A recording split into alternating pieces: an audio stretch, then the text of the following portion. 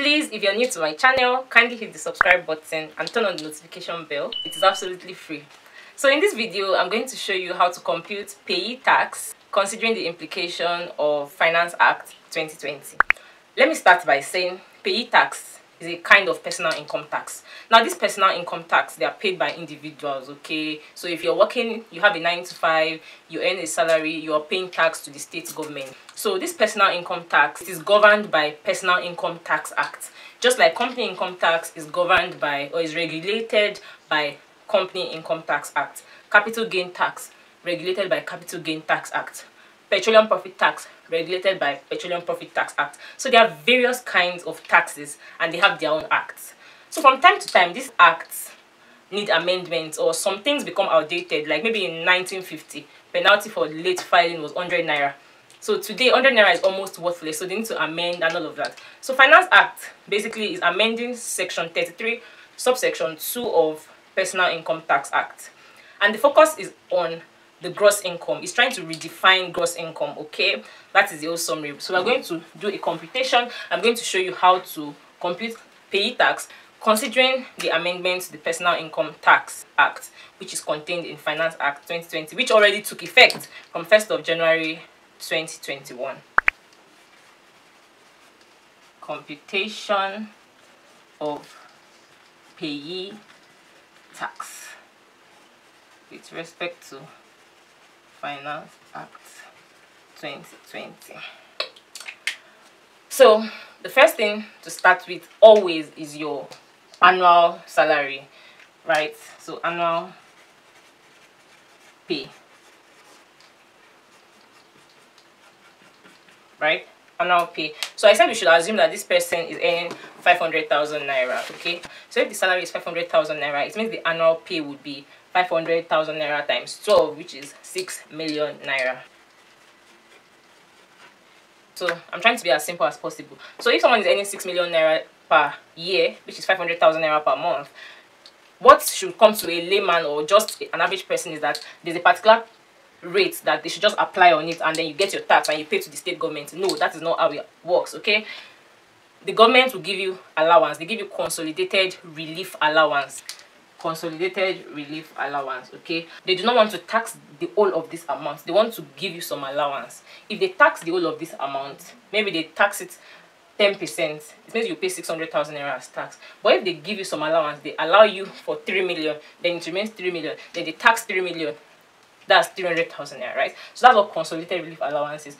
So the way it was being calculated before, you just take 20% of this, right? But now Section 33 subsection 2 of Personal Income Tax Act has been amended, and what did they do? They redefined this amount, that is this gross income, by saying that the gross income for the purpose of computing consolidated relief allowance should be reduced.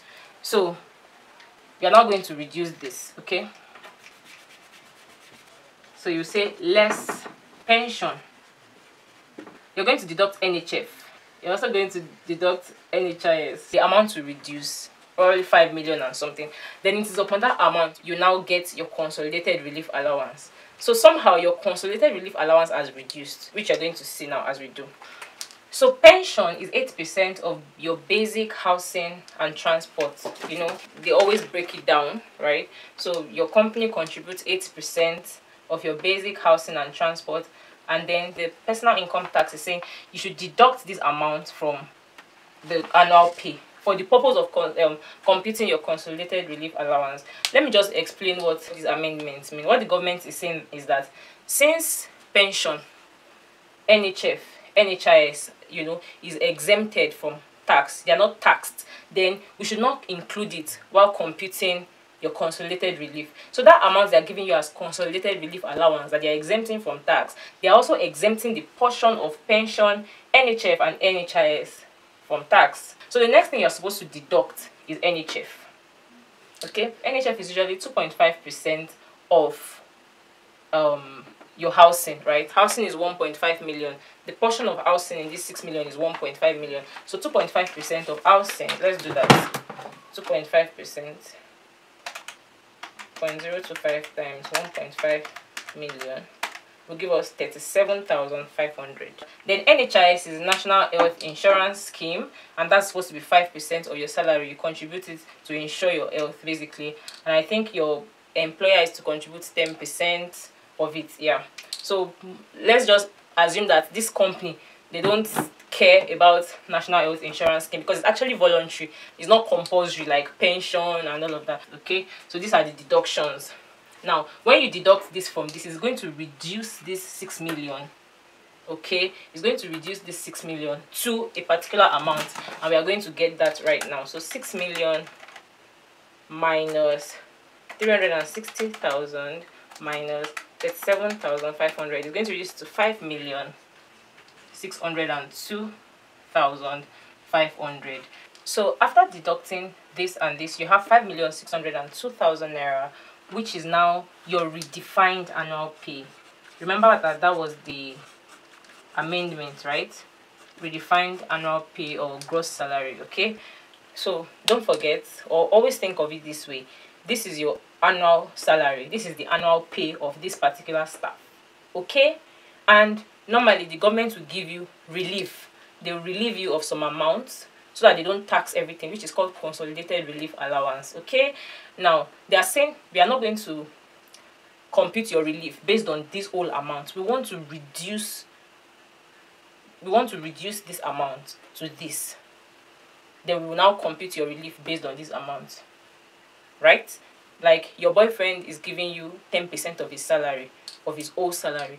Now he's saying he's reducing that his salary, and he's still giving you 10% of that salary. So it means what you are getting is also reduced. That's just basically. So after they've reduced this amount, they've redefined the annual pay or the gross income. Now they will now give you the consolidated relief allowance. So you start consolidated relief allowance, right? And that consolidated relief allowance is usually 20% of your annual pay plus 1% of your annual pay, or 200,000, whichever is higher. Okay, so 20% of your annual pay, 20% of this annual pay, right? Not this, because it has been redefined to this for the purpose of calculating consolidated relief allowance. Okay, they don't want to give you allowance on something that is not, something that is already non-taxable. These are non-taxable elements of your salary, so they are not going to give you relief. So they just got smarter. Okay, but it's going to increase our tax. That's just the whole summary. So let's do 20%, 0.2 times 5,602,500. That gives us 1,120,500. Is that right? Yeah. So 1% also of this will give us 56,000 thereabout, or 200,000, whichever is higher. So plus 200,000, because 200,000 is higher. Okay. So just always think of it that at least okay, 200,000. So that is it. Then the next category of allowance they give you is now the normal pension, NHF, and NHIS. So the fact that you deducted it does not mean that you've deducted it. You only deducted it to redefine. You've not deducted it. So this is where your relief is starting from. Do you understand? So you have your pension. It's very simple, very, very simple. But if you don't understand it as I'm explaining it, you ask me questions in the comment section. You can even send me messages on WhatsApp to understand it. Bombard me with your questions. Give me sleepless night. Let your questions give me high blood pressure. God forbid. I'm joking. But it's very simple. So just watch it again, you understand. So pension, 8% of basic housing and transport, like we've already calculated. So you have 360,000. So that's your pension contribution.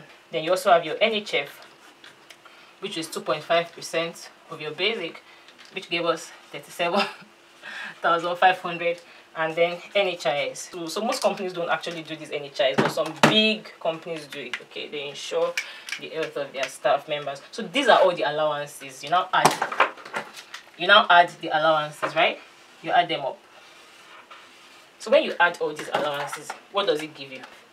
That gives you 1,718,000 naira. Okay, so this is your total relief. You know what they call relief now? They are relieving you.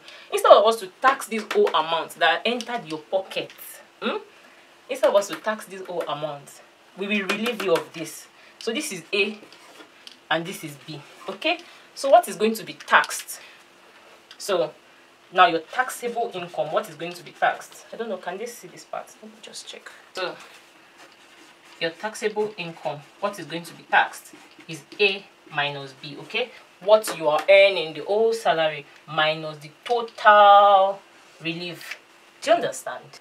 So we have 4,282,000 naira, right? So this is what you're going to apply tax on, which I believe that you know how to tax this. Okay, 7%, 11%, is it 15%, 19%, 21%, and 24%, right? So I'm going to leave that on the screen.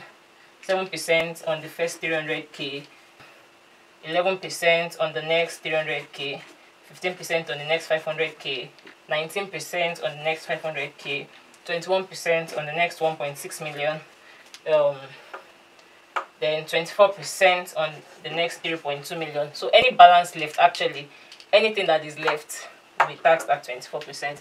Okay, so that is basically how it is. So the summary where I want you to understand in this computation is the redefinition of gross income or annual pay. Is in this part, you understand? The redefinition of gross income.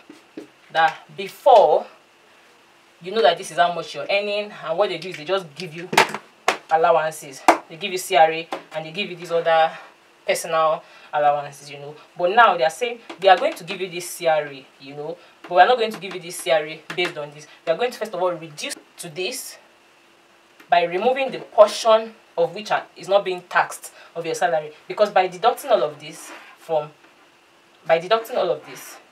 your annual pay, it means that they're not taxing this portion of your salary. Do you understand? I believe that you understand that.